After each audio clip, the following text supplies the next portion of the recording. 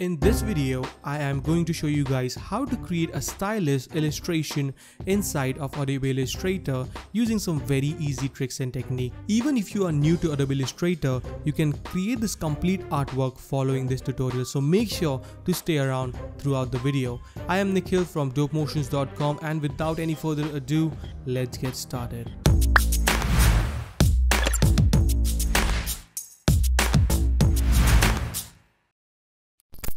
Alright, so here we are in Adobe Illustrator. Let's start by creating a new artboard. So I'll hit Ctrl N on the keyboard to create a new artboard. For the width, I'll go with 600 pixels and height to 850 pixels. I'll call this Stargate. And if I go into the advanced option, you can see the color mode is set to RGB color and the raster effects are set to high 300 ppi. And everything is in the preview mode is set to default. I'll hit create. So here we have our artboard. I'm going to really quickly copy the color palette from right over here. So hit Ctrl C, Ctrl V. And by the way, you can get this color palette inside the project file. The link to download the free project file is in the description below. So you can download it and use the same colors if you want, or if you want, you can use different colors as well to give it a different look.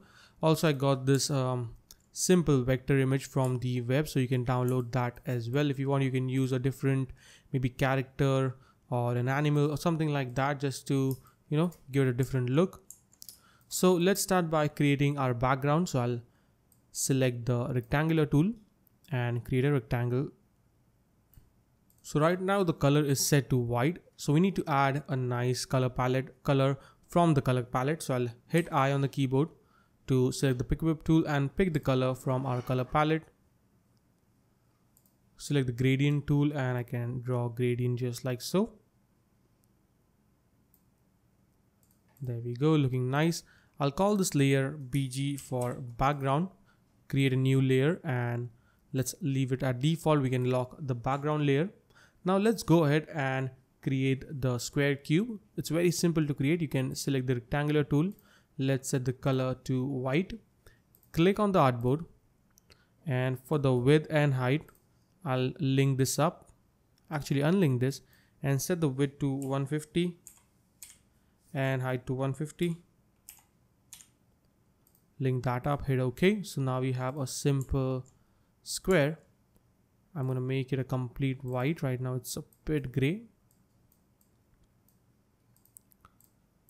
Let's align that into the center. Now if you don't see any of the tabs, you can go into Windows and just click on them to make them visible. The alignment, I'm going to set this to align to artboard, align it into the center. That is looking good, maybe a bit small. Actually, let's leave it at 150 for now. Go into effects and preset 3D and extrude and bevel. Let's set all these properties to 0. And set the extrude depth to 150. Then go into custom rotation and set this to isometric left. You can see the preview. This is what we are going for. Hit OK. Go into object, expand appearance, and there we have it. Maybe I'll make it a bit smaller. I think it's a bit too big for the artboard. Okay, that is looking perfect. Then let's go here and create a circle by selecting the ellipse tool. Create a circle just like that. There we go. And let's use colors from our color palette. Now it's a pretty basic color. I'm using a white and black gradient. Then I added this nice pink color. You can of course copy the color code if you want to. And then I've set this one to purple and brought down the opacity to 0, right? So something like that. Let's select it, select the gradient tool, and maybe I'll do it inverse. So I'll go with something like this. That is looking good. Maybe I'll increase the size a bit. Okay, so that is looking pretty good. Let's go ahead and create those nice lines. That will be a nice element. So now what I'm going to do is select the Polygon tool, click to bring up the properties, And the size I'm gonna set to 6. For the radius, I'll go with something like 200 for now. Hit OK. Let's bring this into the center. And then I'm gonna try to rotate it just like that so it aligns up with our square. So let's maybe drag it. And now you can see it perfectly aligns it up. So bring this up and increase the size a bit.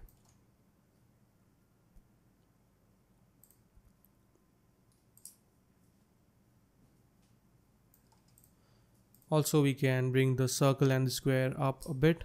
So I'll go into layers, select them and bring this, try to align them actually into the center. So I can select all these 3 layers and align this up. Actually set this to selection and align it up. So now everything is perfectly aligned up into the center. That is looking great. Let's select this, go into transparency and change the blending mode to overlay. So we get this really nice look. Then select the pen tool and I'll create some nice stroke to add some nice accent to the design. So I'll click right over here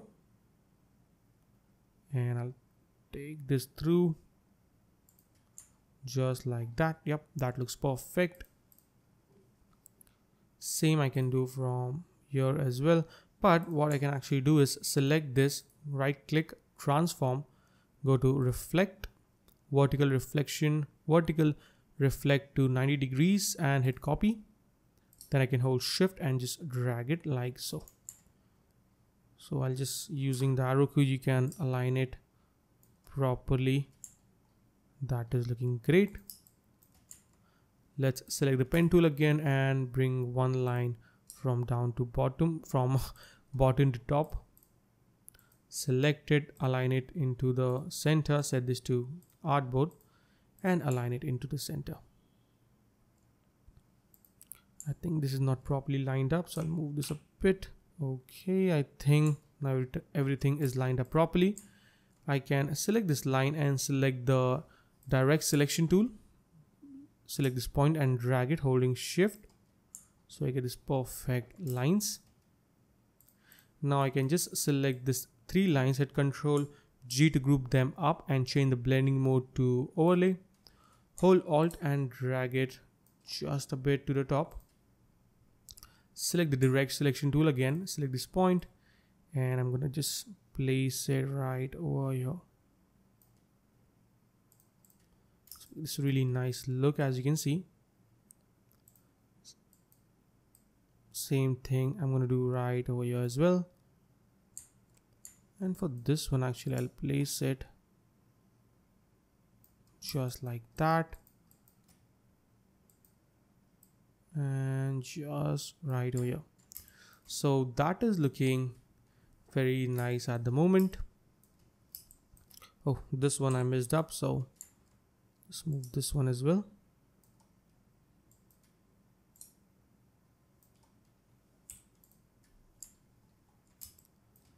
Okay, so that is looking very nice. Now let's go ahead and add some nice circles to this. So I'll select the ellipse tool. We don't need any stroke, we just need the fill. I'm going to create a circle just like that. We place it right over here. Make it a bit smaller. Also I'll increase the size of the circle a bit. Okay, so I'll make this a bit smaller, just like that. And hit I to select the pick whip tool and select this nice gradient that we have. So this is the combination of orange and purple. So you can copy the color code orange, copy the color code purple and set the opacity down to 0. Select the gradient tool and let's draw shape just like that. Maybe move this at the bottom and drag this a bit. There we go, looking very nice. I'll create one more copy. I'll place it right over here. It's nice and small. Maybe one more I'll add it right here. So that is looking very nice.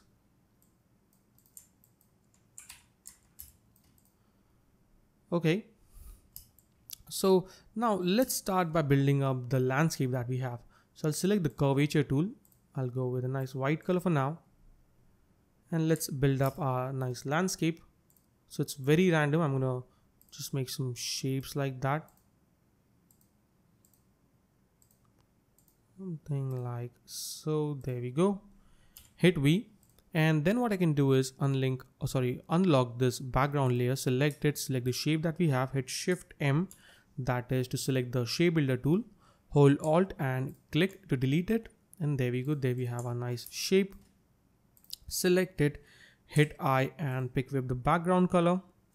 Then go into the gradient section and let's add a nice dark gradient like so.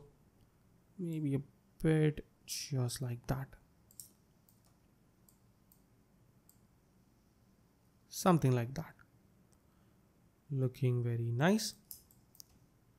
Select the pen tool again, and this time I'm going to create a second layer of, actually select the curvature tool and create the second layer of the land.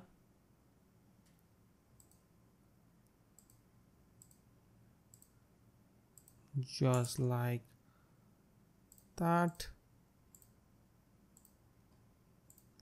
Again, I'm going to select this, select the background, shape builder tool and delete that. This time I'm going to put this at the back. So hit Control Shift and open square bracket to put this at the back. Also, I forgot to delete that. I'm going to delete this as well.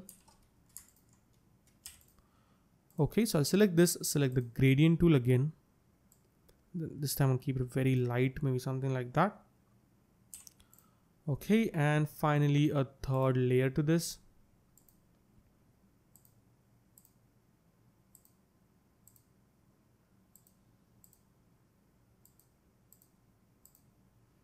Just something like so. Hit V, select it, shape builder tool and delete it. Again, I'm going to put this at the back. So hit Control Shift and open square bracket. And let's select the gradient tool again and just a touch.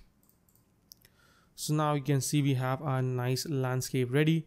You can go ahead and just copy the person right over here, hit Control V, and let's make this a bit smaller. Also, I want to put this line behind, so I'll hit, actually what we can do is I can just place firstly our human right here and give it the same gradient as the background. Hit V, go into the gradient and let's give it a nice gradient, just a touch. There we go, looking very nice. Select this one and try to adjust the gradient a bit.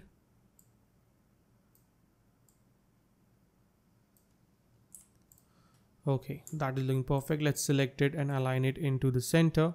Select this line that we have, select the direct selection tool. So I'll select this line that we have, select the direct selection tool. I'll select this point, hold Shift and drag it just like that. Select this point, this line and this point and drag this just like so. So now as you can see, we have this really nice look. Now, one thing that we need to add is some nice stars into our galaxy, but adding stars using just an ellipse and just duplicating the circle, it's going to take a long time. So what we can do instead is let's click and create an ellipse maybe of 5 pixels, hit OK. Then I'll go into window and I'll go into the symbols. So now we have the symbols panel, and what I need to do is just select it, make sure it's set to fill. I think it's a bit too big, so what I can do is I can create one more by 3 pixels, hit OK, and one more by 1 pixel, hit OK. So now we have 3 circles as you can see. Firstly, I'll select the circle with the 3 pixels. Maybe let's zoom in and drag it into the symbols panel. I can call this 3, hit OK. And then select this tool called symbol sprayer tool, and basically I'm just gonna click to add some nice dots. You can also spray if you want to, create a really cool look, but in this case I'm just gonna click because we want very small amount of stars, just like that. And then I can drag in the 1 pixel star. I think it's a bit too small to, oh yeah, there we go. Hit OK, select the sprayer, and then I can add just some stars like so.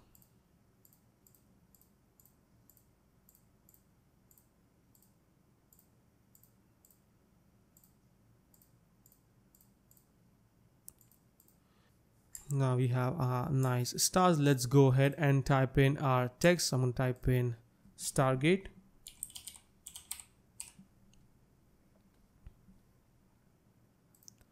Align it into the center, make this white.